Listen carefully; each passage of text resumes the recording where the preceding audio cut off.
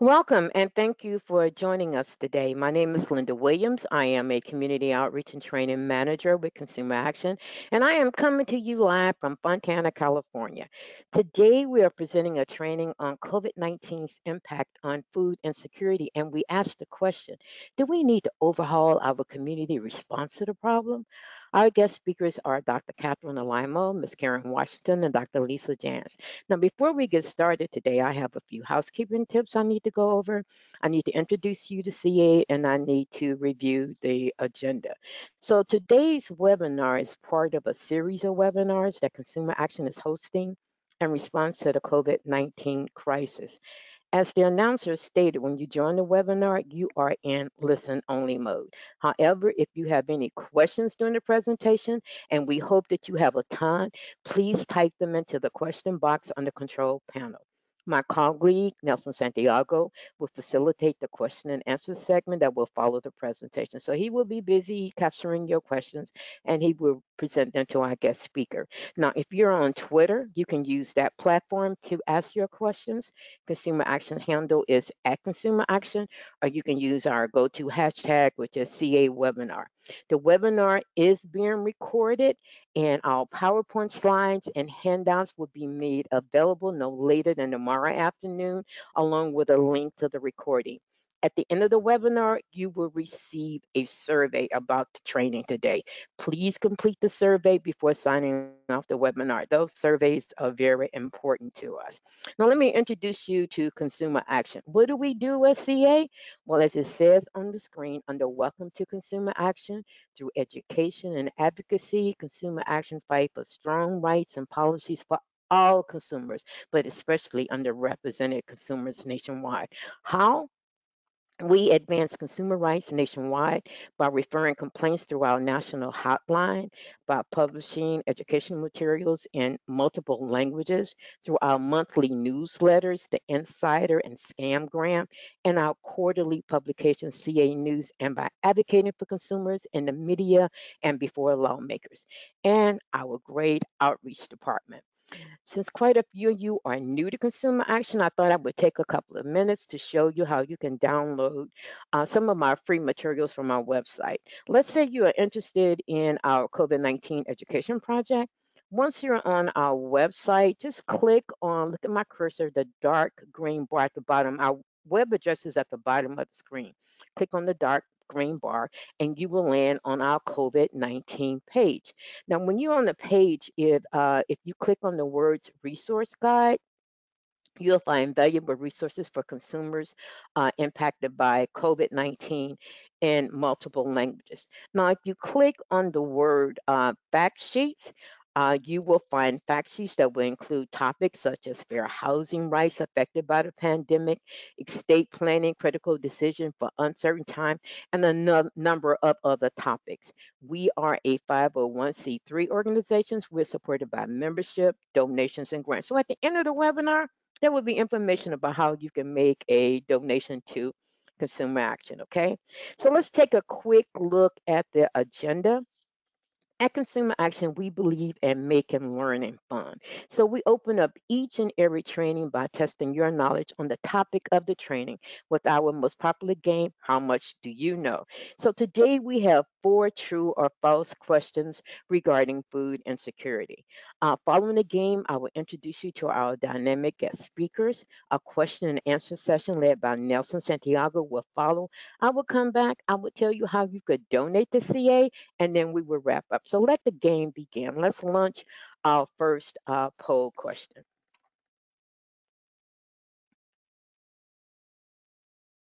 Come on, Steve Harvey. Okay. So, true or false?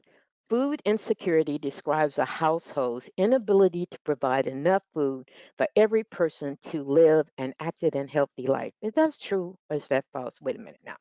Food insecurity describes a household inability to provide enough food for every person to live to live an active, healthy life. Is that true or is that false? A couple more seconds. Okay, let's close the poll and look at the results. 92 of you think that's true, and 8% thinks it's false. Well, if you said true, you are correct. That is true. Let's launch the next question.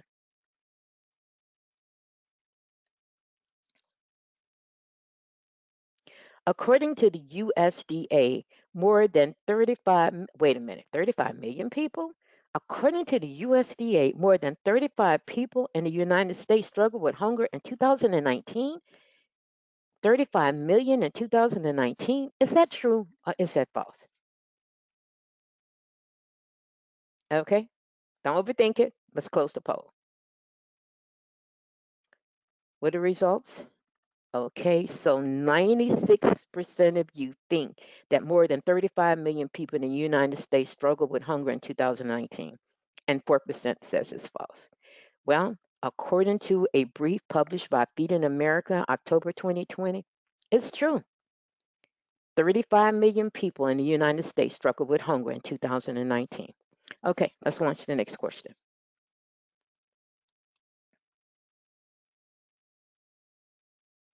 Many households that experience food insecurity don't qualify for federal food programs and must rely on local food banks. What? Could that be true?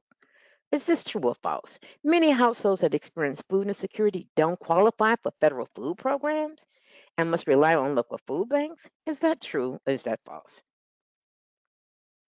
Okay, let's close the poll. Let's take a look at the results.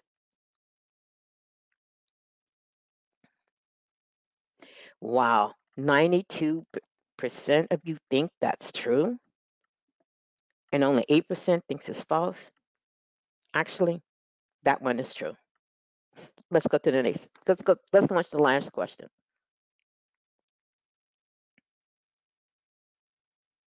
Okay. A community gardening program can reduce food insecurity, improve dietary intake, and strengthen family relationships. Is that true or is that false? A community gardening program can reduce food insecurity, improve dietary intake, and strengthen family relationship by planting greens. Is that true or is that false? Okay, let's close the poll. So 98% think that is true. 2% thinks it's false. Well, according to a study completed by the National Center for Biotech Information, that's actually true. It can strengthen family relationships. Okay,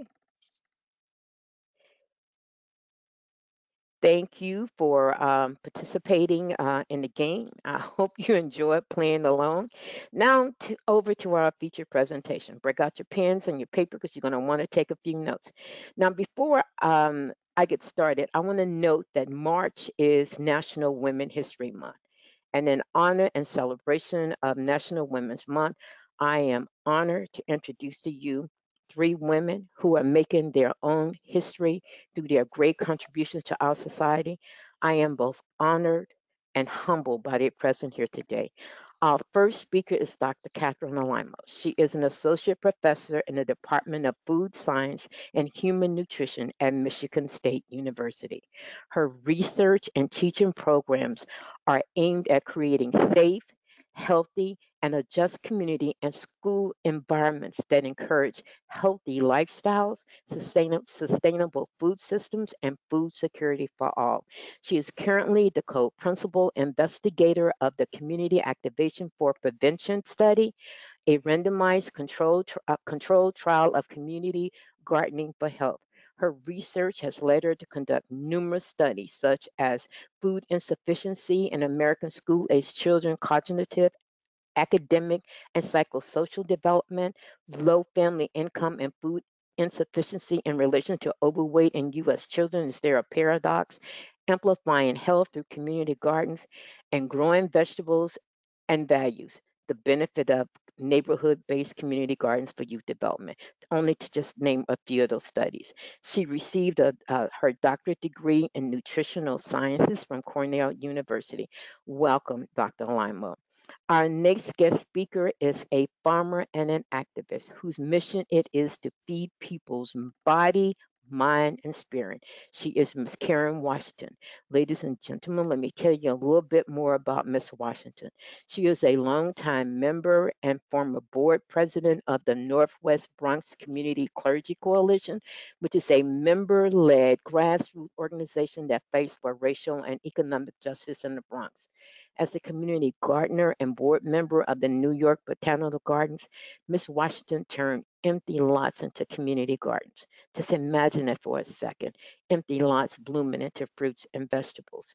In 2010, she co-founded Black Urban Growers, an organization that support Black growers in urban and rural setting.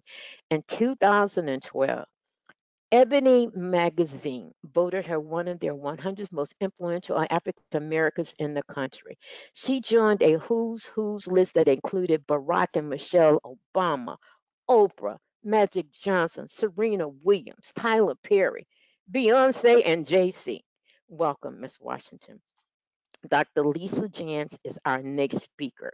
She is a national program leader and biological specialist in the Division of Nutrition at the USDA, where she leads a funding portfolio in nutrition, including planning and implementing community outreach for the amelioration of food insecurity and farm to school programs for K through 12.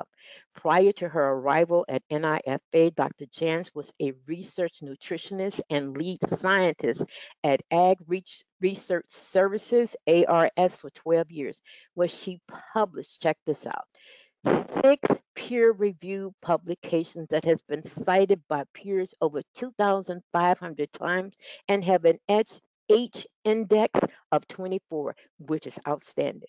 She melded traditional epidemiology with human feeding trials and laboratory experiments to improve vegetable intake at dietary guideline types and levels in adults.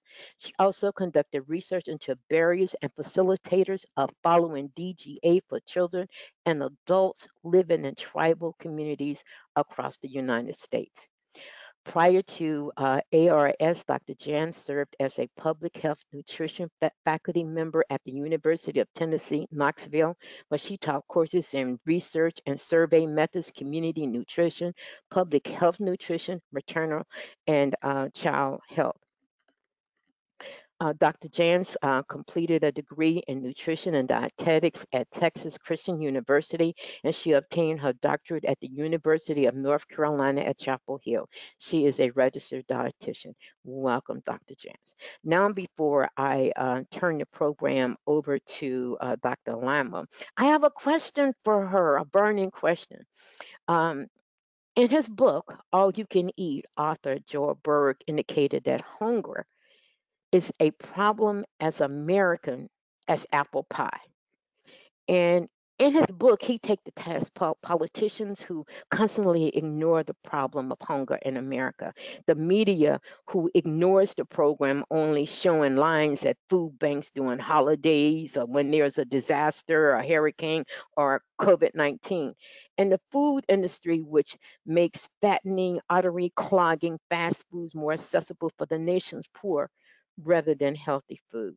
So, if my question is, if hunger is a problem as American as apple pie, do we need to overhaul our response to that problem, Dr. Limo? Let me turn this presentation over over to you. Wait. Where's,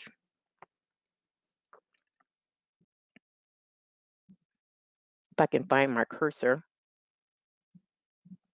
Here we go. Sorry, technical difficulties. Let me take that back. Okay, great. Take it away, Dr. Limo. Thank you so much to Linda and to Nelson and all of you at Consumer Action for the invitation. And thank you for that provocative question, Linda. I appreciate the opportunity to speak with all of you on this important topic. And I hope by the end of my presentation, all of our presentations will have answered that question for you.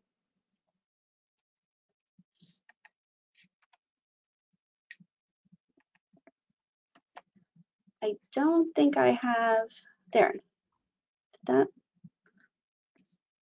do I have?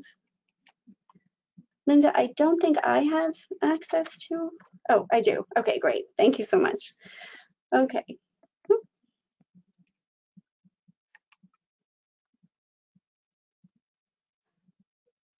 So today I'll give an overview of food insecurity in the US in terms of magnitude, causes, and consequences.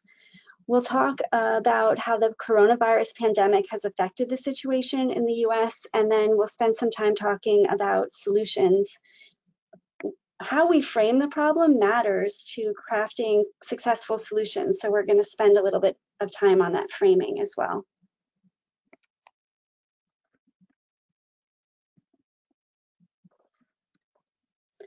It's always important to start with definitions. People intuitively understand what hunger is, but not always the terms that we use to measure hunger. So the goal is food security, of course, over here in the green, which, as you learned from the quiz, can be described as reliable access to the food needed to live a healthy, active life.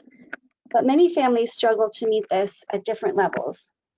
We have marginal food security, where families experience anxiety or concern that food will run out, and then food insecurity, either at the household level or at the child level, where we see cutting back on the quality or quantity of food for adults or children. And then very low food security or hunger is where food intake is reduced to the level that adults or children are often experiencing disrupted eating patterns and experiencing that sensation of hunger.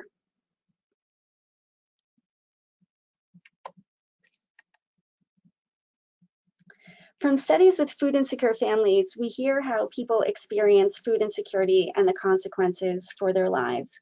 We can think about food insecurity as having four components.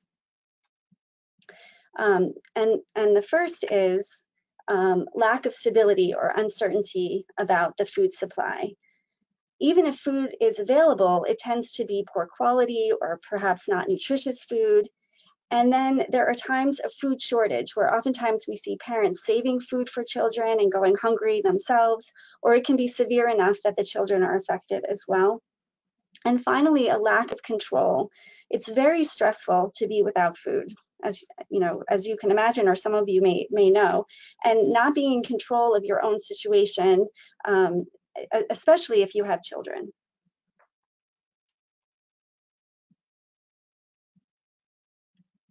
There are serious consequences to food insecurity as exhibited by the four parts of this circle. So we have poor nutrition and distorted eating patterns, as we would expect, but also hunger of the body, the physical pain and discomfort of hunger, as well as hunger of the mind. And this hunger tends to be the most challenging and difficult for people. The trauma, the alienation, shame, the loss of dignity associated with being without food in our rich society.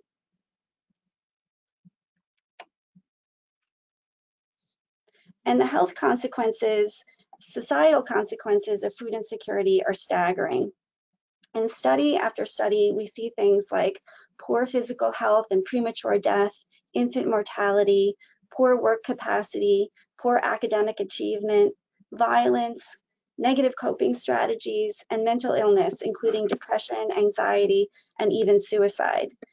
And these psychological consequences are due both to the psychological stress of hunger, but also there's a physiological or biological response to food shortage. And we see that actually in dieting studies and actually a very famous starvation study that was done during World War II.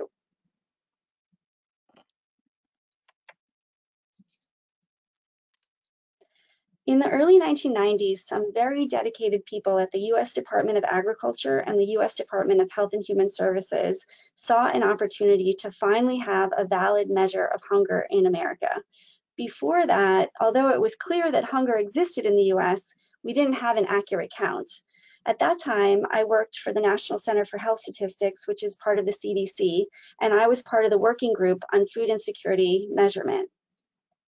So we now have this 18-item questionnaire called the Food Insecurity and Hunger Survey.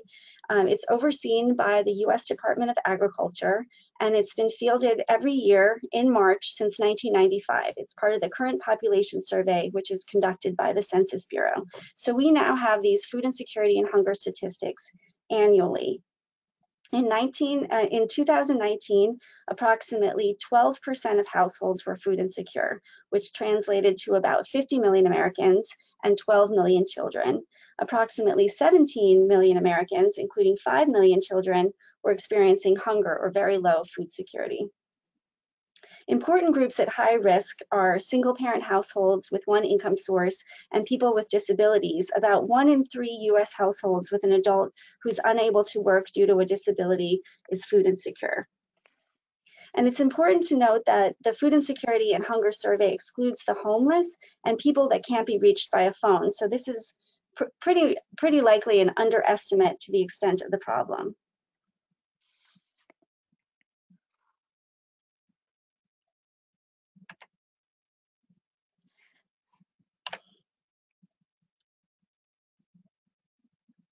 These numbers were already alarmingly high, but the COVID pandemic has seriously exacerbated food insecurity worldwide and in the US. By April last year, household food insecurity had dramatically increased. One estimate was that it had tripled to 38% and was even higher for households with children under 12 years of age. This mostly had to do with the painful unemployment spike that occurred. The US was enjoying a very low unemployment rate until the COVID-19 crisis happened. This chart shows the skyrocketing unemployment in April 2020. Unemployment has come down since then, but many economists believe that the real unemployment figure is much higher than the official one, closer to 10%. While the CARES Act distributed essential checks and unemployment assistance to people in need, there were also delays, errors, backlogs of claims, and people ineligible for claims that made it difficult for many people and put many people at risk of food insecurity. It's a tragedy that we have such high unemployment, but now and before the pandemic, however, the vast majority of food insecure families are employed. And if I don't leave you with anything else in this presentation, I hope I can leave you with this one fact. So before the pandemic, 78% of food insecure households with children were working. Only 7% of food insecure families with children were not working and not disabled. Why do we see this? The major issues are low wages and underemployment. So in essence, the main cause of food insecurity is not unemployment, but poverty, which Barbara Ehrenreich, who's written extensively on our low wage society, defines as a shortage of money generally caused by a lack of adequate pay.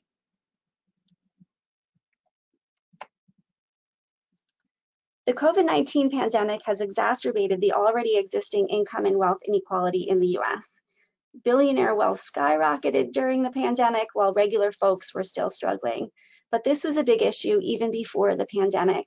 In 2019, the richest 5% of Americans earned 23% of all income, and the richest 20% of Americans earned more than 50% of total income. And we also have racial inequalities that are prominent here in the US. You can see on this slide that the poverty rate before the pandemic was 2.5 times higher for Black Americans and about 2 times higher for Hispanic Americans than white Americans. And the percentage is even higher among Native Americans who are not on this figure at 26%. It's not just income inequality, but also wealth inequality. And it's that wealth that can really carry you over in a crisis. So it's just as important as income. And this is an older slide, but shows graphically the vast difference in wealth between white, Black, and Latino families. In 2019, non-Hispanic whites had a median household wealth of almost $140,000, compared with just $13,000, almost $13,000 for Black householders and almost $20,000 for Hispanic householders. And I just read an article getting ready for this talk that said that Native American wealth has not even been measured since 2000, but at that time, their median household net worth was just $5,700, so at the lowest level. These differences are due to differences in wages and the lack of inheritance of wealth passed down to family members. For example, just looking at the difference between Black and white wealth, what does this stem from? we had 246 years of slavery, followed by racist policies, things like the Jim Crow laws that legalized discrimination, things like excluding agriculture and service workers from the Fair Labor Standards Act, discriminatory housing lending. We can go on, and we can talk about similar brutal stories for other marginalized peoples and peoples of color in the history of the U.S. But as we all know, this discrimination still exists today. And a study that was done in Philadelphia wanted to look at the experiences of discrimination and racism and how that is linked to food insecurity. And they found that the more people experience discrimination in 10 different settings or situations, such as getting hired or searching for housing, the more likely they were to be food insecure.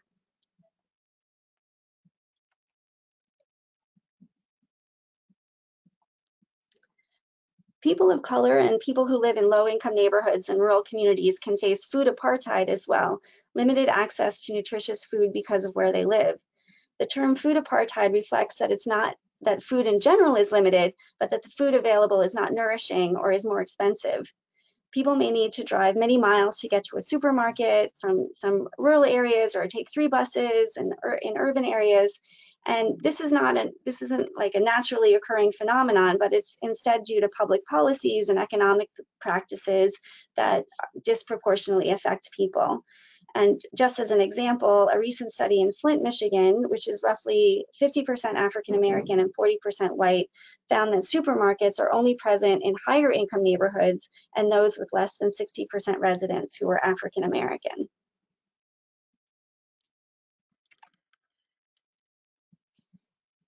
Another result of discriminatory practices by the US government is the dramatic reduction in Black farmers. In 1920, there were almost 1 million Black farmers, 17% of US farmers. But in 2017, there were only a little more than 35,000 farms with Black producers, less than 2%. And this is at least in part due to clear discrimination by the US Department of Agriculture. And it's also due to land theft. I was reading in the Washington Post an article about George Floyd, and it turns out that the great-great-grandfather of George Floyd, Hillary Thomas Stewart Sr., was a freed slave in North Carolina who actually acquired 500 acres of farmland by the time he was in his 20s. But as documented in this Washington Post article, he, quote, lost it all when white farmers seized the land using legally questionable maneuvers that were common in the post-war South. And you know, the legacy of losing that wealth, you know, compounds itself over many, many years. Injustice infects the food system at many other levels, not just farm ownership, for example, in terms of wages and safety. So just a few of the many examples. The minimum wage doesn't apply to farm workers. And then another example, we've seen, you know, slaughterhouses be super spreaders of COVID during the pandemic due to insufficient safety and protective equipment provided to workers. Okay, so that's just a really brief overview of what we're facing here, here in the U.S. And so let's shift now to solutions. When thinking about solutions, how we frame the problem matters a great deal. There's a parable in public health. Some people were fishing on a riverbank when they saw a man struggling in the current, and so they rescued him. And soon they saw a woman and a child struggling, and so they rescued them too. And this continued all day with people coming down the river needing to be rescued. Finally, one of the rescuers decided to investigate. He asked the people coming out of the river, "Hey, what's going on here? Why are so many people falling in the river?" And the people that they had rescued told them, "Well, you know what? There's actually this huge berry patch along the river right up to a cliff. And it's not easy to see the cliff while people are picking berries. And so people are like slipping and falling in." In addition, some people told them that after they were finished picking, someone came up and stole their berries and pushed them into the river. And some people were so despondent about the situation, they were jumping in the river. And I can go on and on to, you know, like talk about the parallels of this parable, you know, to our current society. But, you know, to have like a happy ending to this parable, the people asked the rescuers to join them. They were forming a task force to put up, protective barriers and warning signs, and also to pass laws against stealing other people's berries. And once these things were in place, no more people fell into the river after that.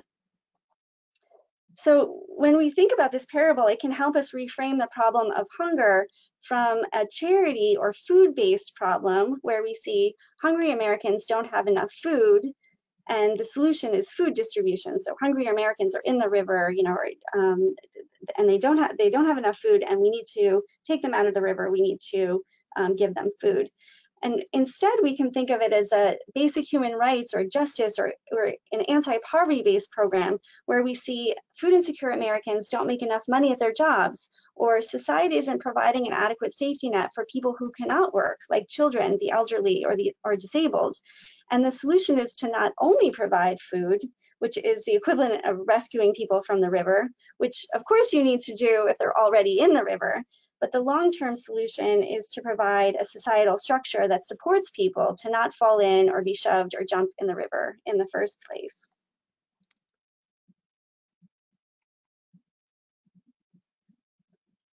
Although the incredible comprehensive emergency food system we have in the US is essential for people who find themselves either in a family emergency or a natural or political disaster, or have just recently lost their job, food is not the long-term solution to hunger.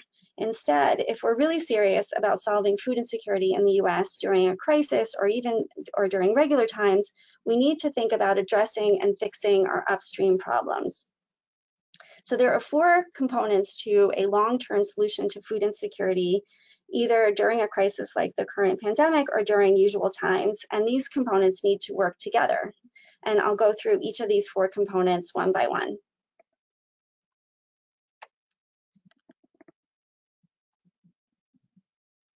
Before I do that, I wanted to share with you that there's starting to be real consensus that this kind of wide-ranging approach is urgently needed.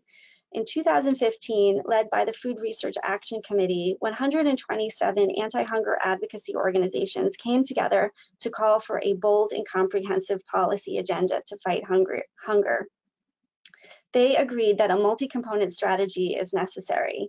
They said, first, hunger is an economic condition. Policies that promote a full employment economy with adequate wages and incomes can take the country a long way toward ending hunger. Second, preserving the entitlement structure of and strengthening the federal nutrition safety net programs can complement these economic, wage, and income support policies to end hunger. And finally, the private sector efforts can bolster government's leadership in alleviating hunger, but can't take the place of government's steadfast commitment, strong policies, and adequate investments in people.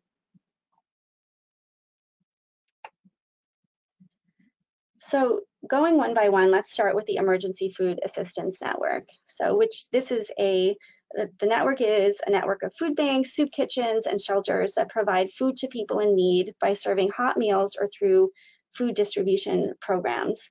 And Feeding America is the largest overseeing organization and includes a network of 200 food banks and over 60,000 food pantries and meal programs. It's a very large network, and the current extensive nature of our emergency food assistance came about during the 1980s, when we saw a dismantling of federal anti-poverty programs that were instituted in the 1960s and 70s as a result of the war in poverty. And people were seeing, for the first time, seeing people on the streets, and concerned citizens really stepped in to try to help fill the need. The COVID pandemic saw demand for charitable food to increase by 50%, and last year, this amazing network of dedicated and generous people and donors provided 4 billion meals to people in need. Really, really wonderful.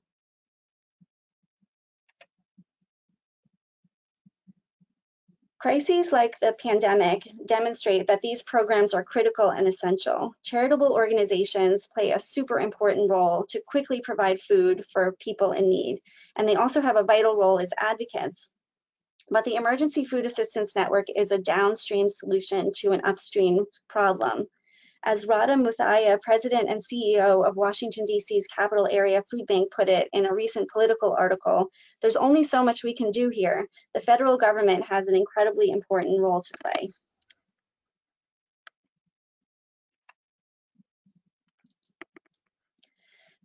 The next component I'll talk about are these federal food security programs. For over 100 years, the US government has maintained and expanded important entitlement food programs that really do form, along with the Emergency Food Network, the foundation of the American response to hunger. And entitlement means that all low-income Americans below a certain economic threshold are eligible. It means our taxes ensure that this assistance is there if or when we need it. And the cornerstone program is SNAP, or the Supplemental Nutrition Assistance Program. This is the same program that many people refer to as the food stamp program. Instead of food stamps now, it provides a debit card to families who can use it at the supermarket or farmers markets to purchase their own choice of food.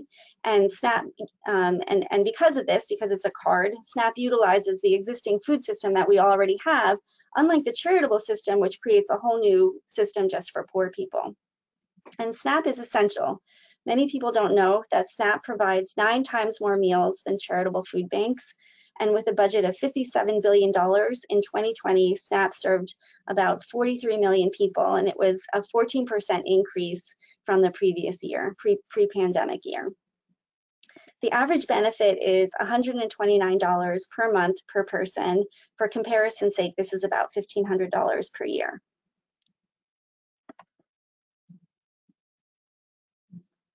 SNAP is not the only important food security program we have in the US. Here is a list of others. They're all super important. As a result of the pandemic, there have been a few changes in how these programs are implemented, and I don't have time to go through each of them, but some highlights are the expansion of universal meals for school children, where schools are providing free meals to all children regardless of family income. The pandemic EBT program, which converts the school meal option to an electronic benefit card that families can use at the supermarket, and the very important increase in SNAP benefits. For years, policy experts and researchers have been calling for an increase in SNAP benefits. They average less than $1.40 per meal per person, which means that they often run out before the end of the month, and in fact, they're not intended to last for the entire month. And so they don't fully address food insecurity. About half of all households participating in SNAP are still food insecure. A 2019 paper summarized research on the benefits of increasing SNAP benefits. And these increases, like say just $10 to $20 more per person per week, can make an enormous difference. So they found things like these increases can decrease food insecurity, improve health, improve children's outcomes. This is a pretty exciting week for those of us who care about poverty and food insecurity, because the COVID relief bill has been passed by the Senate, and it looks like it's going to be taken up by the House to likely be passed today or tomorrow. And one of the important components of that relief bill is that it extends this 15% increase in SNAP benefits until September. What we really need is to make this increase in these benefits permanent, because we have a very large food insecurity problem without the COVID pandemic. The third type of anti-hunger programs are social and economic justice programs. These are anti-poverty and health promotion programs that advocate for basic human rights for working families and for people who cannot work. Things like living wages, health insurance, safe quality childcare, paid family sick leave, energy assistance, et cetera, et cetera. And we have many of these programs in the US. So for example, this slide is showing how many millions of people would be lifted out of poverty are lifted out of poverty because of these programs. So for example, about 5 million people are lifted out of poverty because of the earned income tax credit and the child tax credit. You know, housing assistance lifts about 2.5 million people out of poverty. You can see other important programs on the slide as well. And likewise, the CARES Act also substantially decreased what would have been the poverty rate during the pandemic. So really important that we provided that assistance to people. However, given the staggering rates of poverty and food insecurity in the US, the social and economic justice programs we have are not nearly enough, and they're far less comprehensive than what is needed. And I really like to showcase what is possible by showing what is happening in other countries that have similar economies to the United States. So this figure shows in red the poverty rates, the actual poverty rates of countries, as I said, that have similar economies to the US. And you can see the US down here at the bottom, and it ranks the worst. But what the blue line shows is what the poverty rate would be without the federal programs, taxes, you know, what the tax rate is, and then transfers. And transfers are things like SNAP and the earned income tax credit. And you can see that the blue bars are all over the place, that, you know, without these types of programs, these other countries would be poorly off, or as poorly off, or even worse than the US. But that the US has the least amount of these kinds of programs than these other countries. And these are trade-offs that we make as citizens and policymakers. For example, the average American taxpayer pays 9 times more for the military than they do for SNAP. These are choices that we're making. And so I'm hopeful with this landmark legislation being passed this week that we're making some progress in this area.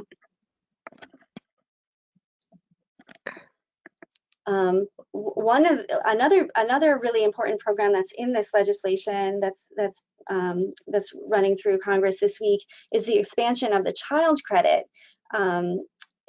There are estimates that, so this is a credit that has existed, but it's being expanded and then offered to low-income families, as well as the higher income families that have had it in the past. And there are estimates that it's $250 to $300 per month, could lift 13 million people from poverty this year, including 6 million children, and that if these credits became permanent, child poverty could be cut almost in half. So this is a really, really important legislative change. But we really can't stop there. For those of us who care about poverty in the US, the next big policy goal is an increase in the minimum wage. The increase in the minimum wage was a cornerstone policy of the war on poverty in the 1960s and 70s, and is one of the policies most responsible for the dramatic decrease in poverty seen during that time. Although many states have higher minimum wages, the current federal minimum wage is $7.25 per hour. But the value of the minimum wage, if we had kept up with productivity, should be the minimum wage should be $20 an hour if we had kept up with productivity since the 1950s, as you can see on this slide. And research has clearly shown that raising the minimum wage does not increase unemployment, puts money in communities, and improves the health and lives of workers and families. I love the quote I read by an economist this week as I was getting ready for this presentation. He said, "When we raise the minimum wage, the sky doesn't fall." You know, that this is something that is possible. And a recent study found that raising the minimum wage to $15 per hour by 2023 would decrease food insecurity. So the minimum wage is directly tied to the state of food security in the country.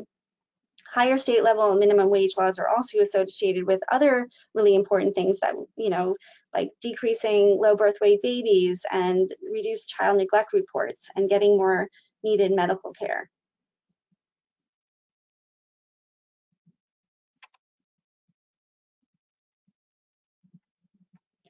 As I said, society has trade-offs. With the minimum wage so low, most SNAP participants are in working families, which means their family meals are paid for by taxes and not by the profits that these workers make for the companies that employ them. A recent Government Accounting Office report showed that 9 million wage-earning adults received SNAP, and most of them worked full-time. And top employers who have employees that participate in SNAP are things like food stores and food service, fast food restaurants, leisure and hospitality services. And many of these workers are the essential workers. You know, we've really realized who our essential workers are because of this pandemic. And, you know, with starting wages at $10 and $11 per hour, you could think about SNAP as taxpayers subsidizing these companies' earnings. The average SNAP benefit at $129 per month is approximately equal to a $1 increase in full-time wages. And many employers are getting the message. So we've been hearing news reports, you know, over the past few years, and even prior to this, that these really admirable companies have raised their starting wages to at or above $15 an hour. But even still, lifting the minimum wage would affect the pay of nearly 40 million workers. All full-time workers with a family size of up to 4 would no longer be in poverty. So working a full-time job would enable people to make ends meet for their families. And the last thing I'll say about the minimum wage is that it's extremely popular. So in August 2020 survey showed that 72% of Americans support raising the minimum wage. So full-time jobs can pay well enough to keep people above the poverty line. The final piece of the puzzle is food and land justice, and I'm just going to give an overview of the goals of a sustainable and just food system. So I really like this figure from the University of Wisconsin Extension that the goal should be a thriving economy, social and economic justice, environmental stewardship, and it's going to take collaboration and participation to achieve those goals. Another really important piece of the pandemic relief that will be passed this week, or hopefully will be passed this week, is an important provision that will pay off USDA guaranteed and direct farm loans and associated tax liabilities for farmers, Black, Indigenous, Hispanic, and other farmers of color. So really can help to move us in this right direction. Caretaking of the earth is not just for farmer owners. As Linda said, one of my research areas is community gardening and urban agriculture, which can provide self-sufficiency if people have the skills and resources to grow, you know, and access to land to grow their own food. Connecting with land and growing your own food has myriad other benefits, such as, you know, green space and beautification, sustainability, improved nutrition and mental health, keeping money in our local economies.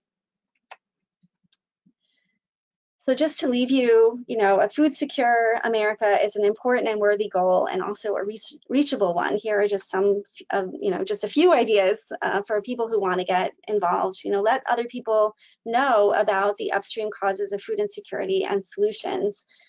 Promote policies that support income, health, and safety of workers. Advocate for our federal food assistance and nutrition assistance programs and anti-poverty programs. Work towards racial equity. When donating, I know many people are volunteering at food banks and soup kitchens. It's great to talk to people and find out what their ideas about what they think would help, and building policies from that, promoting access to land and urban agriculture and community gardening.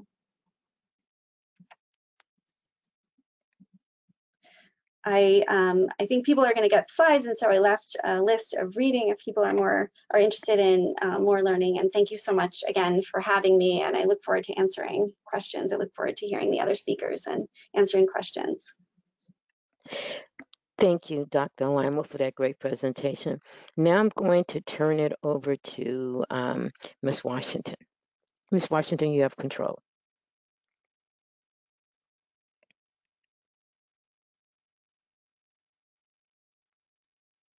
Are you still Hi, muted? everybody. My name is Karen Washington. I tell people I grow food, I feed people, body and mind. Thank you so much for having me to speak today as a person of color that lives in a low-income neighborhood. I have seen the effects of COVID, and I just wanted to acknowledge the fact that this has been a tough year for so many of us. We've lost loved ones because of COVID, and as a result, we realize that we cannot go back, that things have to change. And so I want to begin by telling you a little bit about myself.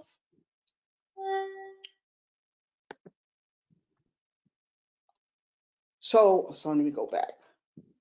So for me, I started my journey around justice back in 1988 when New York City, believe it or not, had over 15,000 vacant lots, mostly in low-income neighborhoods and neighborhoods of color.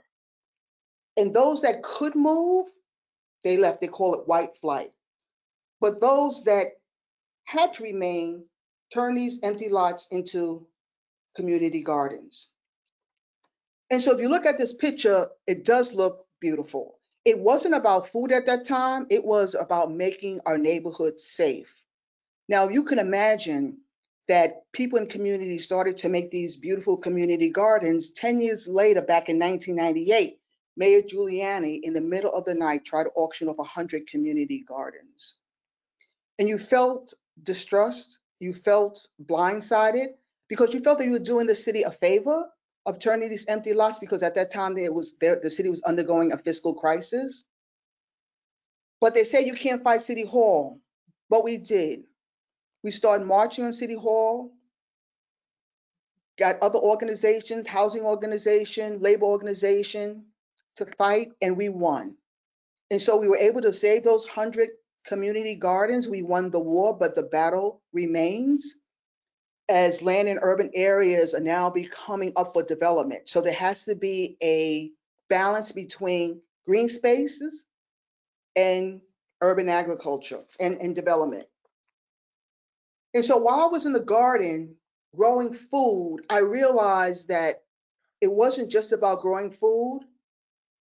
In fact, what I realized is that there were so many social issues that were happening in the garden.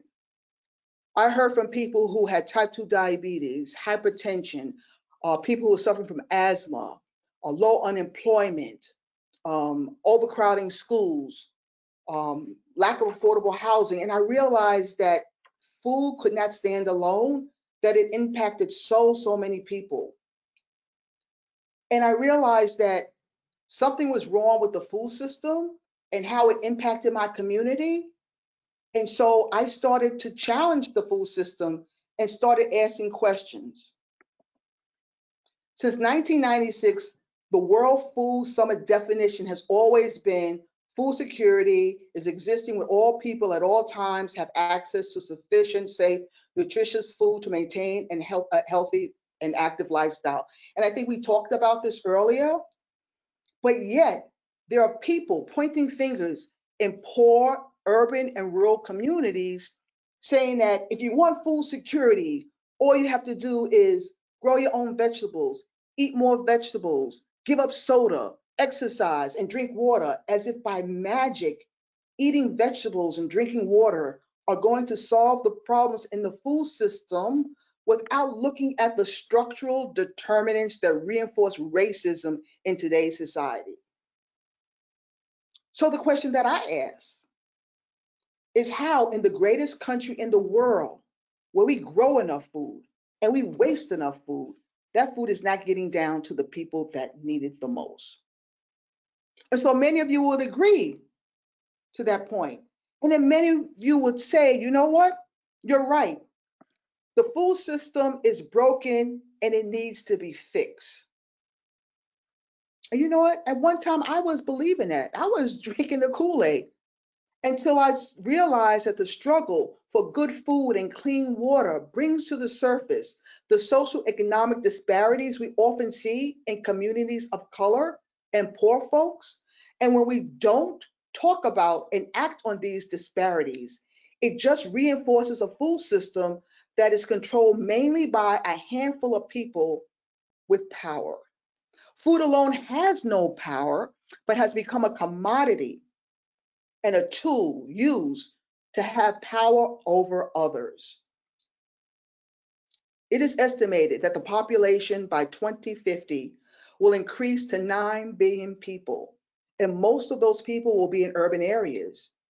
Yet, can we say that today's industrialization, running parallel with the advancement of technology and mass industrial production of food, benefits poor and marginalized community? So for years, we've heard the term, this country is the land of milk and honey. But now has it become the land of greed and money? This pandemic has exposed the weaknesses of our food system and has allowed a handful of companies to control the food supply of millions of people. So look at our food system. We've gone from diversity to monocropping based on a single commodity crop, such as corn. Farm subsidies, which started back in the 1930s, was supposed to help the farmer, has now become a cash cow and dumping ground for processed food entering our food chain with no nutritional value. We've gone from local markets to global markets because of trade agreements, from home cooking to fast food eating. We have number of households that don't even know how to cook food and rely on fast food for eating.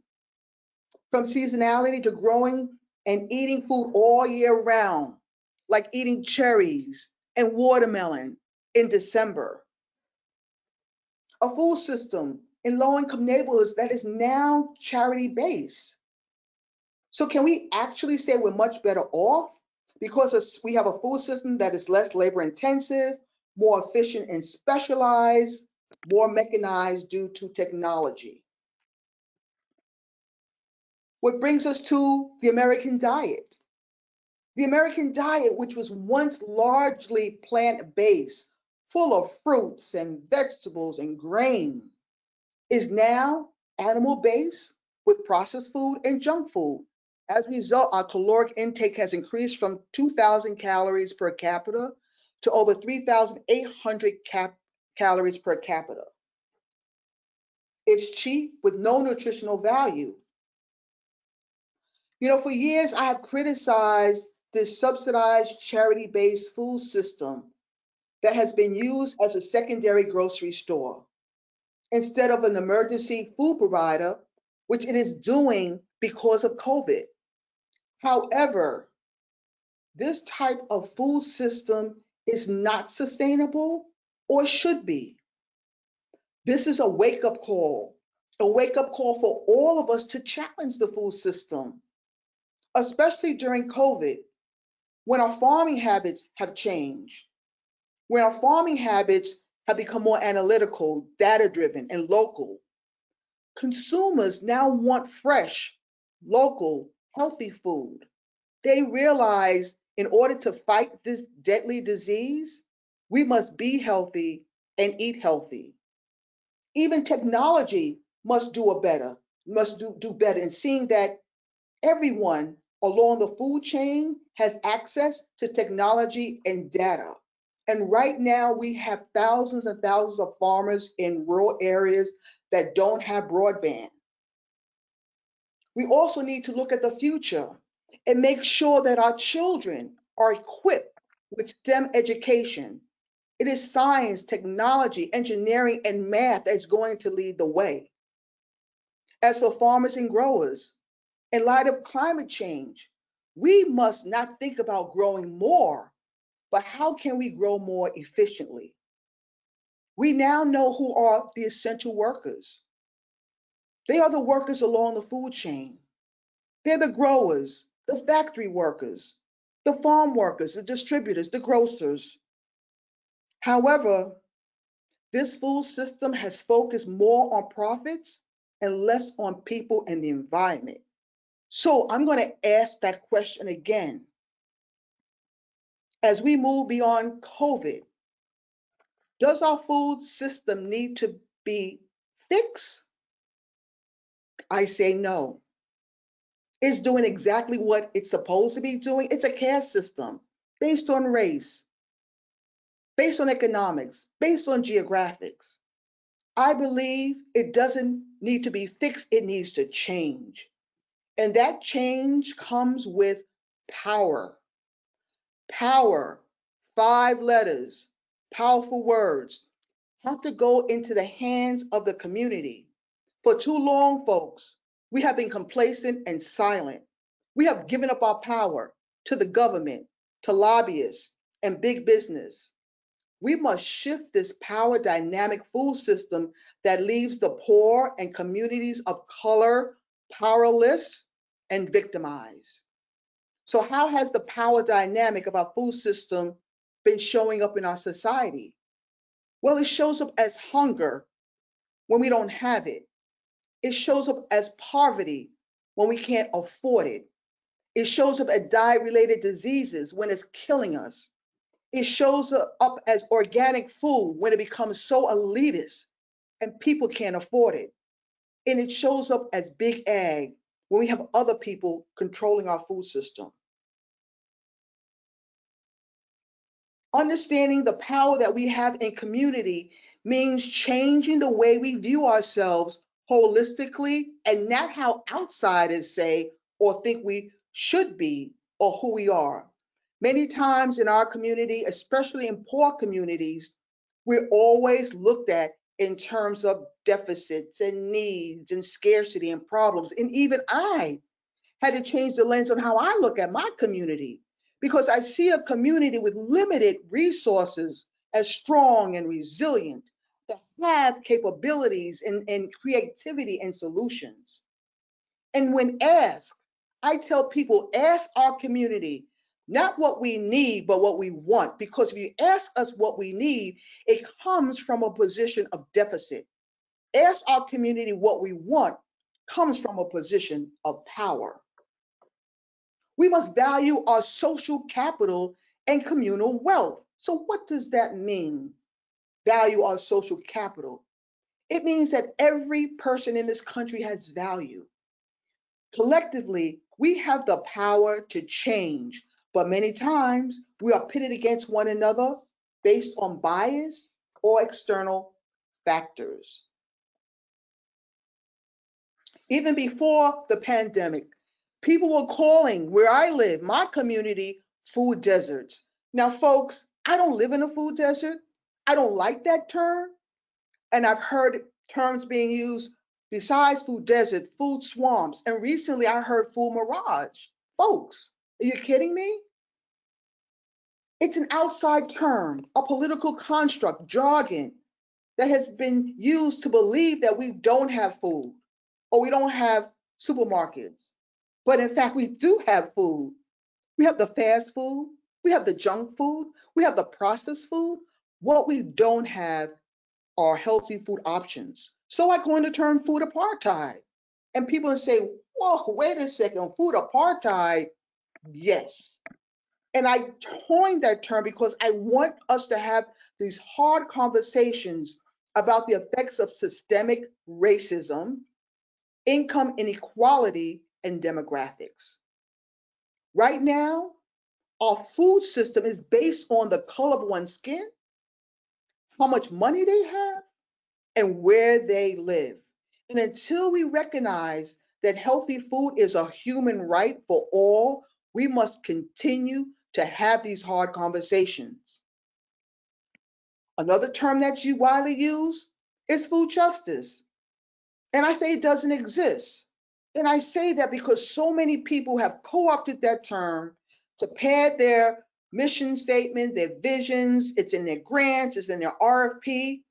And I say that because if you look at that definition, a transformation of the current food system, including but not limited to eliminating disparities and inequities, the word transformation is critical because food justice is not a passive movement, it's an active movement. And so if you are working towards food justice, you must then be actively working on the social injustices that you see. And some of the social injustices are here: persistent race, gender, and class inequalities. The lack of opportunity to be self sufficient and self reliant. What does that mean? That means the ability to make decisions, to have a seat at the table. Again, we talked about land loss because of racism and policies, but we also need to talk about land displacement because of gentrification. Again, the injustices around wages, and also the lack of understanding the historical content of trauma. For people who have been oppressed over 400 years, the trauma still exists. And until we talk about trauma and the truth on how this country was built, we continue to have those hard conversations. And of course, we need to talk about power. For many of us, our food system and economic system has been extractive. We have seen our resources, our money constantly moving out of our community. We shop outside our community. We travel outside our community. We bank outside our community.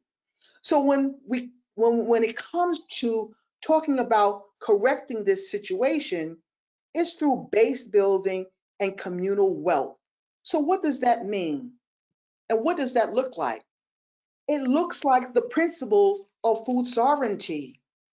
Again, food sovereignty is the rights of people and governments to choose the way food is produced and consumed in order to respect our livelihoods, as well as the policies that support this choice. This term has also been co-opted.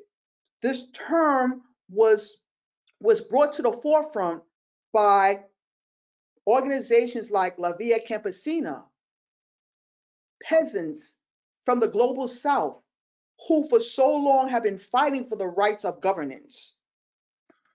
The goal when we talk about food sovereignty is less dependence on capital intensive inputs that extract and greater attention to the social and environmental principles that build communal wealth. In principle, it's about equity in the decision-making process and the distribution of resources when it comes to the common good of all people. Power. Power must be placed back into the hands of people. With that power, you can advocate for greater control over food production and consumption by people who for so long have been marginalized by those with power over them. But power, it's a drug. You got to have it. But as long as we have a food system that embraces a power dynamic society of power over others, it will remain stagnant and resistant to change. So, from small farmers and growers to food and farm workers, a healthy food system is not just about growing food, but making sure all parties along the food chain are treated fairly and humanely. Food has become a commodity based on profits and not on people. So, in order to change the food system, we must face the fact it's about giving up or sharing power. A food system that is dominated by white privilege and wealth with a historical frame of power over others have to acknowledge that power and give it up. So, what must we do to change the food system? Again, we must recognize the true power lies within our communities. More than ever, this pandemic has forced us to redefine what community looks like. We now have engaged folks to focus on a local economy food system that supports local businesses, small farmers, farm workers, locally grown food, and farm workers' rights. We now have all walks of people standing on food lines, businesses, mom and pop businesses going out of business, everybody feeling the effects of COVID. Yet, there are people not standing by idly. There are people, especially in underserved communities, that are doing things because they're not getting the support of the local government. Things that they're doing, they're reclaiming land, developing community gardens and urban farms. Folks, my phone and email has been off the hook of people wanting to all of a sudden turn their front yards and their backyards into growing spaces. People in housing want to grow food on a windowsill, on their terraces. We're talking about land reparations for the first time. And I know a lot of you are scary about what does that mean, but it's a conversation that we need to have to make sure that we understand how land was gotten on the backs of enslaved and indigenous people. They're growing food more that's more culturally appropriate because they can't find food like that in their local grocery stores. They're developing educational curriculums that talks about the history around agriculture that is truth-based and inclusive. They're saving seeds now in defiance of a handful of companies that feel it's their God-given right to patent them. They're growing herbs for healing and medicine. They're also forming coalitions and investment funds. They're marching in the streets demanding change. They're taking back the narrative, our own history, and making sure that there are contributions of people of color when we talk about agriculture. Speaking up and demonstrating against injustice, forming farmers markets and food boxes and food co-ops, and having virtual conferences and webinars on skill sharing and communal investment, forming local economies and co-ops. So, your homework assignment, together we must change the food system by speaking up and advocating for supporting the rights of farm workers and restaurant workers and grocery workers and not be silent and complacent. Supporting those working on access to land and affordable housing. Be open to the ideas of what reparation will look like, especially for people who had their land stolen. Demand food that is healthy and clean water. Both are human rights. Support the right to save seeds and have food labeled. Speak up against hazardous working conditions that we've seen in major food facilities and businesses. Make sure your elected officials are accountable. Break bread or have a meal with someone you don't know. Make yourself feel uncomfortable to be comfortable to have these hard conversations. Speak up, speak out when you see injustice, and strive for communities that cherish diversity and inclusion as assets. And of course, develop and support youth leadership. They're our future generation. One last point. Last month, I was asked a question. How can agriculture continue to focus on healing? And when thinking about this question, I immediately turned towards life after COVID. And I said, to be honest, we can't even focus on healing if we have not acknowledged the trauma that has happened to people, animals, and an environment. We have never fully addressed the evils of slavery or the eradication of indigenous people. We have kept that part of our history either hidden or intentionally erased as not to face the sins of this country. The fact that we have developed an economic system based on capitalism that has been extractive and exploitative, focused more on profits than people. We have shied away from having a truthful conversation on how wealth was built in this country. Who has access to land? Who has access to capital and resources? We have allowed diverse rhetoric to become the main narrative of this country due to silence and complacency. So, to answer that question, we have to go back to the true embodiment of agriculture which is culture. Culture embodies diversity. It embraces our differences. A monolithic approach to growing food does not work from the standpoint of what we grow or who is growing our food. Our food landscape has changed. There are people with power and privilege controlling most of the industrialized food system, namely white men. And yet, the vast number of people growing our food globally are women and people of color. Today, food has been an essential part of our lives. We see how important it is in combating this enemy we call COVID. COVID has shown that it's an equal opportunity virus as we continue to lose thousands and thousands of lives. Folks, this is our defining moment as a nation to examine the food system. As we know, folks are waiting for the vaccine. Being healthy and eating healthy are essential tools in fighting this virus.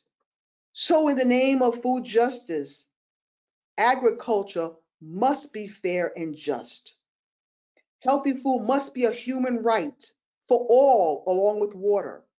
We must see the opportunity to have land and grow food as an option for all and not for some. We must acknowledge the practice of indigenous people and not co-opt their ideas or practices as new discovery.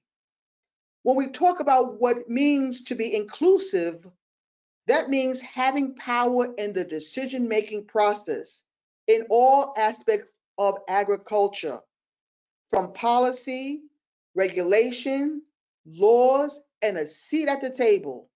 Because without the decision-making process, a seat at the table is nothing more than tokenism and window dressing.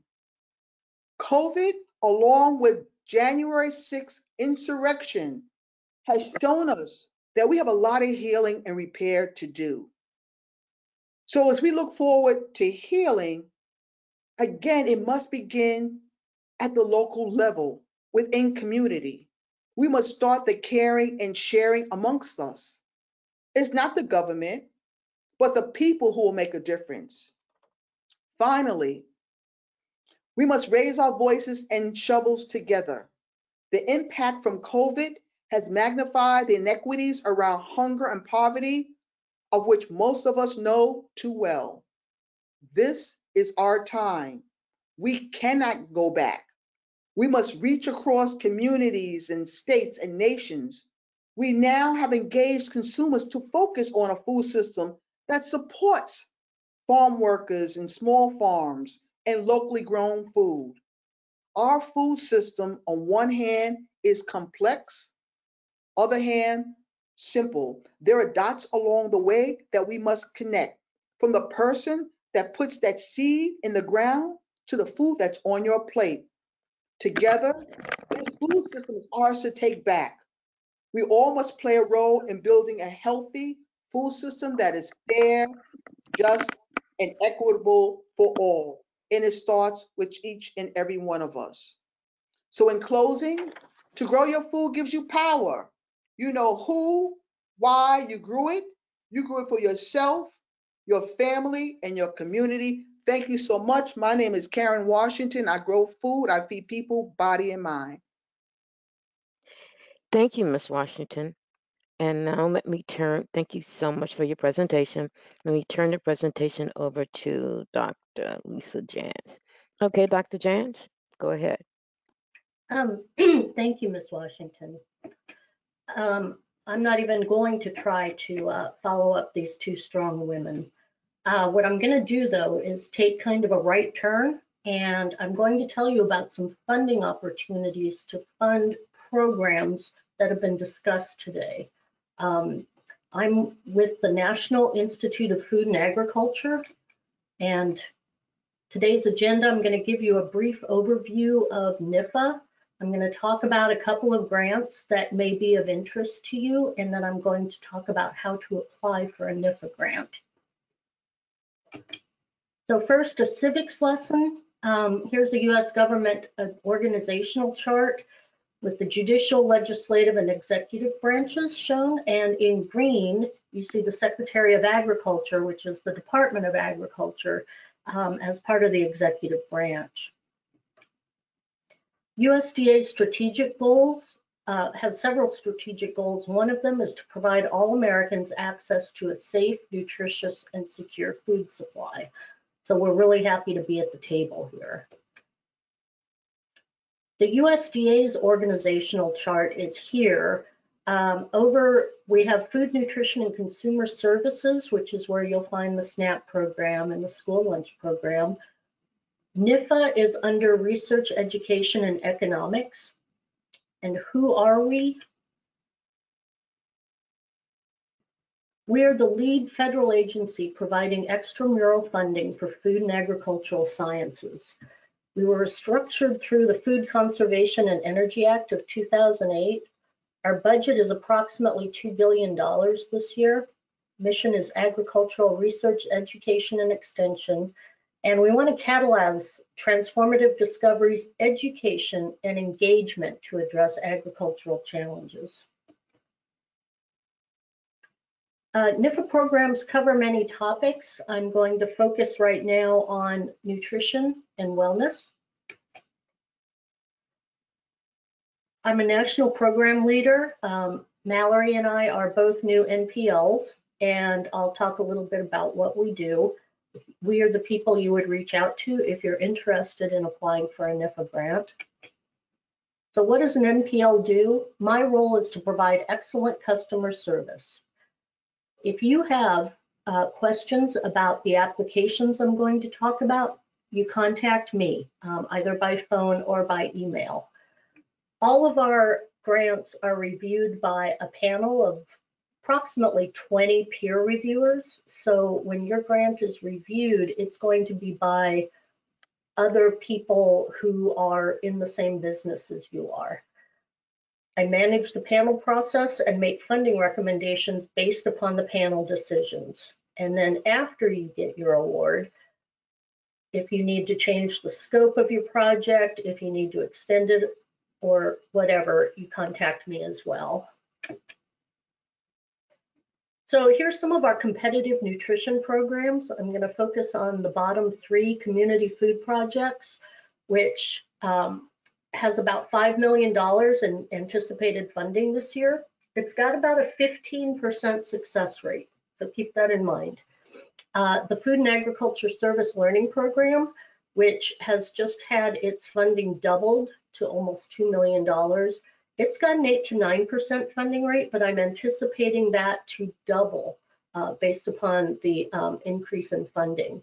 And then I'm also going to talk a little bit about the Gus Schumacher Nutrition Incentive Program, which is a huge program and has a much higher success rate. All right, so the first granting opportunity I'm going to talk about is the Community Food Projects Grant. So this project includes community food projects and planning grants, 2 separate ones. This is a program to fight food insecurity through developing community food projects that help promote self-sufficiency of low-income communities. And both of these are designed to increase food security by bringing the whole food system together to assess strengths of the community, establish linkages, and create sustainable systems that improve the self-reliance of community members over their food needs. The purpose of the CFP is to support the development of projects with a one-time infusion of federal dollars to make the project self-sustaining. And the purpose of a planning project is to complete a plan toward the improvement of community food security in keeping with the primary goals of the program. So these are focused on a defined community and describe in detail the activities and outcomes of the planning project. All of these projects need to be developed with community input. Community needs to have a seat at the table, not just us coming down and saying, here's what we're going to do for you. And often communities have a much different idea of what they need than what the interveners would like to bring in. So applicants are encouraged to seek and create partnerships with public or private, nonprofit or for-profit entities, including links with academic institutions and or other appropriate professionals. And only the applicant must meet the eligibility requirements, which I'll go over in a moment. So for the Community Food Projects program, a one-to-one match is required. So for every federal dollar that you request from us, you need to have a dollar matching. However, this may be in kind. If you have land, the value of the land that you're using to grow food can be included in that one-to-one matching. People's salaries can be included in that one-on-one matching. The grants themselves, the CFP is up $400,000 up to 48 months, and the planning grants are up to $35,000 for up to 36 months. And here is a link to the request for applications. Right now, it's due on May 3rd. So some examples of projects include, but aren't limited to, community gardens with market stands, food hubs, farmers markets, farm to institutions projects, and marketing and consumer cooperatives. So we see projects such as increasing farmers market capacity or putting out restaurants that are community run. Examples of planning projects include, but are not limited to, community food assessments. All projects must involve low-income participants. And here's the programmatic contacts for the Community Food Program. Myself and Brianna Burke, who is the team lead for this program. Okay, the Food and Agriculture Service Learning Program. The goal is to increase the knowledge of agricultural science and improve the nutritional health of children by increasing the capacity for food, garden, and nutrition education within host organizations or entities such as school cafeterias and classrooms, while fostering higher levels of community engagement between farms and school systems by bringing together stakeholders from multiple parts of the food system. This program is intended for applicants to scale up or further develop existing farm-to-school initiatives. And applicants should also add to existing activities to include training, technical assistance, and leadership building in children. There is no matching requirement. FASLIP grants are up to $225,000. All projects must involve underserved rural or urban communities and facilitate a connection between elementary and secondary schools with agricultural producers in the local and regional area. And here's a link to that grant. Some examples include, you can read here, encouraging increased consumption of fruits and vegetables through promotional activities, developing and evaluating integrated curriculum, providing technical support in the form of face-to-face trainings, consultations, webinars. Obviously, a lot of our programs have had to pivot and go to online webinars instead of face-to-face. And I'm the programmatic contact for this program as well. And I'm going to talk just briefly about the Gus Schumacher Nutrition Incentive Program. This is not one in my portfolio, but I want you to know about it. The GusNIP program funds and evaluates projects intended to improve the health and nutrition status of participating households.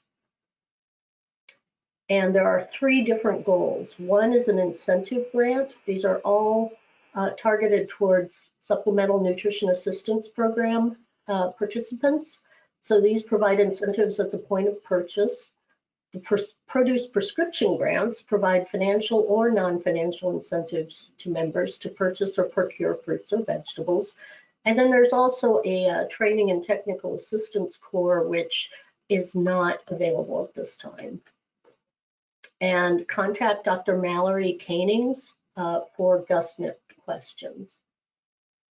And here's a link to the RFA list. We have a lot of other granting opportunities, ones for training teachers, for training students, education and workforce development, a lot of different types of grants. Now, I've listed here how to apply for grants, but since you're going to get a copy of these slides, I'm going to just kind of jump over them and let you read it for yourself and reach out to me if you have questions. So this is the request for application, and it's got a ton of information in it. Eligibility for the CFP programs must be public food program service providers, tribal organizations, or nonprofit entities, including gleaners. Eligibility for FASLIP is pretty much wide open. Anybody can apply for this. So how to get started? Read the RFA. These are legal documents, and when I visit with you on the phone or through email, I'll have it open in front of me, because that's, I can't really interpret things as well. I can read what is in the RFA. So if you still have questions after reading it, call or email us, and we can assist with programmatic questions or direct you to contacts if you have questions about the budget. And it's most helpful if you can put questions in writing first so we can best assist you. And please be patient. We get about 50 emails a day about these, but we will get back to you as soon as possible. Here's a great webinar to watch on community food projects and how to apply. And there are more national program leaders, and here's a link to their information. Okay, now I'm going to jump over. This is an example of how you can find previously funded projects to see if yours fits within the parameters. And so if you follow the arrows, it will show you how to access a summary, which will tell you the approach, the objectives, the funding, the year that it was published, and progress reports of different organizations. Okay, if you want more information and a really dense read, the NIFA explanatory notes, and here's a link, lists all the NIFA programs, brief summaries and authorizations, lists current budget and proposed budget changes to next year's budgets. Don't be alarmed, they're often zeroed out, but then we end up getting funded. And it prioritizes new areas for work to justify proposed budget changes. Food security is front and center this year. All right, and I will leave you to ask questions. Thank you so much for listening. Thank you, Dr. Jahns Nelson. Do we have any questions? Yes, we have some questions. We have a lot of cheers for our speakers. People are telling us how wonderful the speakers have been, and everybody is dying to get copies of this presentation. So thank you to the presenters. One question, if somebody, what kinds of resources are available if somebody wants to transform their community, wants to see more of the things that, for example, Ms. Washington was talking about and Dr. Alaimo? Where do you go? Is there a one-stop shop to get started?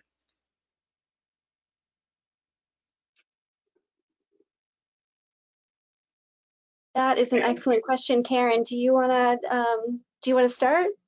Well, I know, and I'm from New York City, so we have programs, two programs. We have Green Thumb, which is city-based. They supply resources and materials, and they have webinars.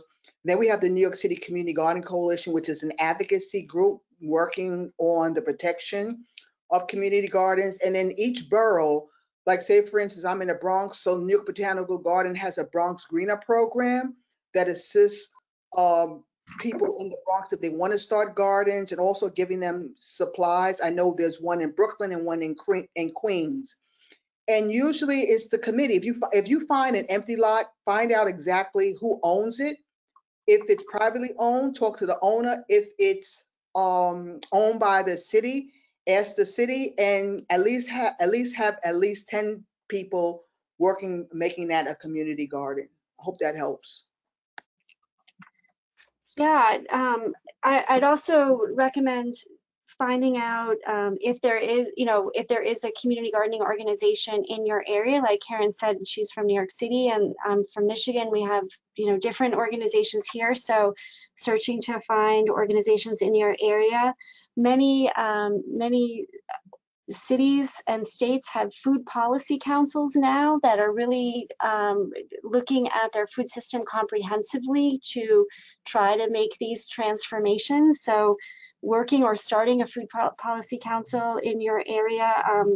We have state extension services as well that can help with agriculture information, or in Michigan, we have many resources that are available for people who are working in food policy councils or in food policy in their area.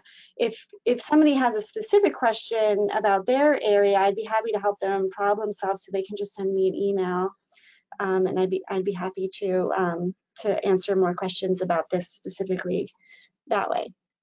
Yeah, that's great, especially if somebody can't find a local extension office or something. That'd be great. And you will have everyone's contact information, since we are sending out the information tomorrow. And Dr. Alaimo, you talked about how some of the extensions we've seen in the SNAP program, for example, and how you'd love to see these extensions become permanent. What has to happen for those to be permanent, or even more, expanded even more? Yeah, these are changes that Congress enacts. So, for example, what's going through the legislature right now extends that 15% increase in SNAP benefits until September, but Congress can then, pass another bill that can increase those benefits for a longer term period. They can change the eligibility requirements so that more families are eligible for SNAP. So really, the challenge for people who care about these kinds of policies is to get them through Congress. And so this is why, being active citizens and vocal citizens really matters. So calling your representatives and showing up at their offices, or even taking a trip to Washington and advocating for these kinds of policies, working with organizations that are advocating for these kinds of policies are really, really important. And then getting involved in elections, because depending on who is elected is deciding whether or not your congressperson is going to be supportive of these. And so getting involved at the local level in elections as well can really,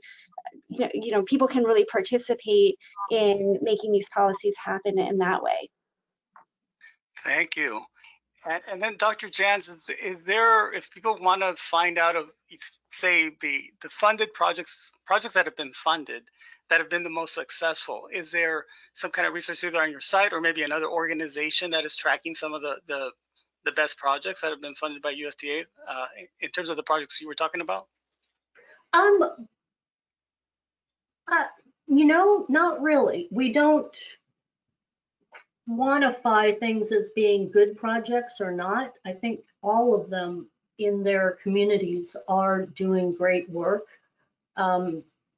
People finish their grants, they do the work that they needed to do, and so I would suggest looking through the slides that I gave you for how to seek out projects. I hope that helps, or you can, of course, contact me. Great. So people can talk to you about the projects they're thinking about. Absolutely. That's what I'm here for. Okay. And then we have one more question. How can community change trade policies and the current food economies that are affecting food security presently? How to change trade policies and the current food economies. I think maybe Ms. Washington was talking about some of that, maybe Dr. Alaimo. Again, you have to really, the people who have the power, a lot of trade, is done by politicians, by its politics. And so, again, working within your communities to really make sure that the politicians are accountable so that you can make change. And make change is not one person, it's a group of people coming together and demanding change. That's one thing. Even within our community, because we did not have or receive any resources, we developed a fund to help our farmers and businesses in need, because we weren't getting any finance from the government or local officials. And as a result, we were able to get a lot of money, and that's because of social capital and community wealth, getting people to understand, especially in low-income neighborhoods, starting to have those hard conversations about what financial education looks like to get us off these food pantries and soup lines and looking at developing a new economy within marginalized communities that so they become self-sufficient and self-reliant. I want to see my community with budding businesses that are owned by their faces, instead of having people totally on food pantries and soup kitchen lines. Excellent, thank you.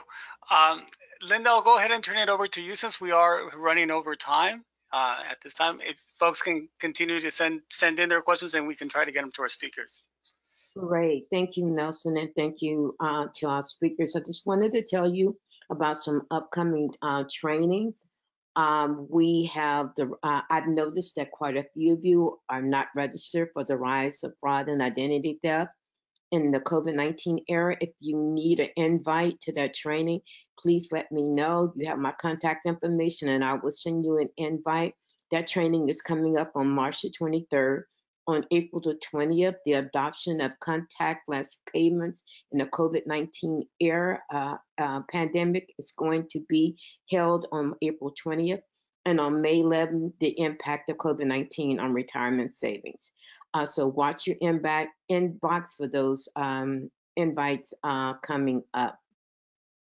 Again, the webinar was presented as part of Consumer Action COVID-19 project, and you can find all materials related to our COVID-19 project at that web address. And if you're interested and would like to contribute to Consumer Action, you can do so online by credit card or by using PayPal. You can even mail a check to us, and that's the address below. Again, I want to thank our three dynamic speakers for their time and their commitment. As Maya Angelou once said, a hero is any person really intent on making a better place for all people. And I want to thank Dr. Alaimo, Ms. Karen Washington, and Dr. Lisa Jahns, because I feel you're heroes in my book because you are doing just that through your work, making a better place for all people. I would also like to thank you for joining us today and for doing the work that you do each and every day. You are heroes too. I look forward to welcome you back on March the 23rd for the rise of fraud and identity theft. So make sure you contact me, hit me up so I can give you an invite so you can register for that training. In the meantime, until then, be safe and stay sane. And thank you for your service. Bye now. Thank you for joining us today.